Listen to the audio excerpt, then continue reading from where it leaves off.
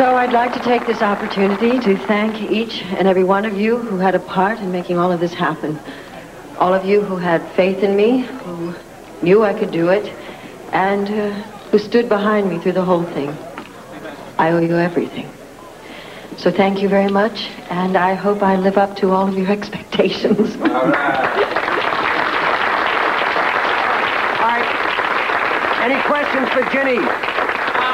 I don't have a question, but I would like to clear something up, if you don't mind. In case anybody noticed the stain on front of Miss Blake's dress and wondered whether or not she could hold her liquor, well, you can blame me. Apparently I can't hold my own. I tripped over my own 2 feet and spilled a glass of red wine on her. But she's too much of a pro to let it bother her. I just didn't want anybody to get the wrong idea, that's all. Thank you, Mr. Shelton. Just for the record, I was planning on dyeing the dress red anyway. You don't have to hold up your hand. This isn't a schoolroom. I was wondering what Ginny planned to do for her first story on the new show. Well, I'm afraid I can't give away trade secrets, but I can promise you one thing. It will be a blockbuster. Okay. It better be. We need the ratings. Yes. What about your old friends from Teen Time? You'll still do stuff about kids, right? Absolutely. I plan on dealing with material that touches all of us. Thank you. Hit the crime angle hard. I mean, maybe if you can draw enough attention to the subject, the police will help us out with it. Really? Yeah. You're absolutely right, man. Very good. Any more questions? We'll take 2 more. All I have to do is hire more cops. Well, I think that is an answer. How about another question? All right. Anybody else? Anyone else? Derek, why don't you take over for a minute? All right. Myself? How about Frisco Jones? A few questions. Scobia. Frisco. Okay, let's hear it. How are you, Bobby? You and Terry get home all right? Good.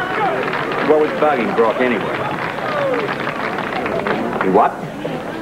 Thanks for that. Fire me. Are you all right? There's no chance of that. No, we'll be... Okay. A lot of our conscience. Just listen to me. I shall bring a doctor over for you and Terry. In the meantime, you sit tight, you touch nothing. I'll be right there. The girl.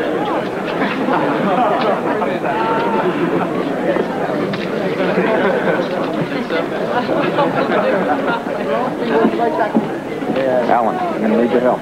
What's up? Got a corpse on Thank you very much.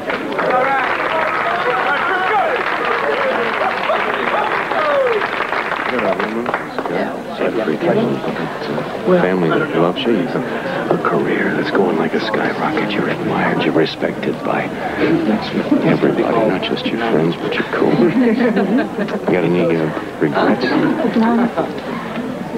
Just that, I might lose it all. Nothing that's going to happen unless you just throw it away. Okay, back to work. Well, listen, I'm sorry to drag you out of here. All right. It's all right. I'll do anything I can. Come on, let's go. There's no chance of that. No, we'll be... It's got a good reason, unfortunately. What's wrong? Listen, Corporate Ramsey had him send a homicide crew over to Brock's penthouse. Homicide? Brock's penthouse? What happened? Brock's dead. What? He's been shot. Where's Bobby? She's at the penthouse. Is she all right? Yeah, well, she called me on the phone. I don't know how Brock wound up dead. Yeah, well, she sounded pretty shaken. Alan and I heading over there right away. I want to go with you. Yeah, I was about to suggest that. She's going to need your help. Anything I can do? Yeah. You better tell Holly what happened. She's also going to need a lift home. I'm going to be tied up for quite a while. Of course. But don't tell everyone just yet. All right? Let them have a good time. Opportunities to deal with this. Let's get going. I'm ready.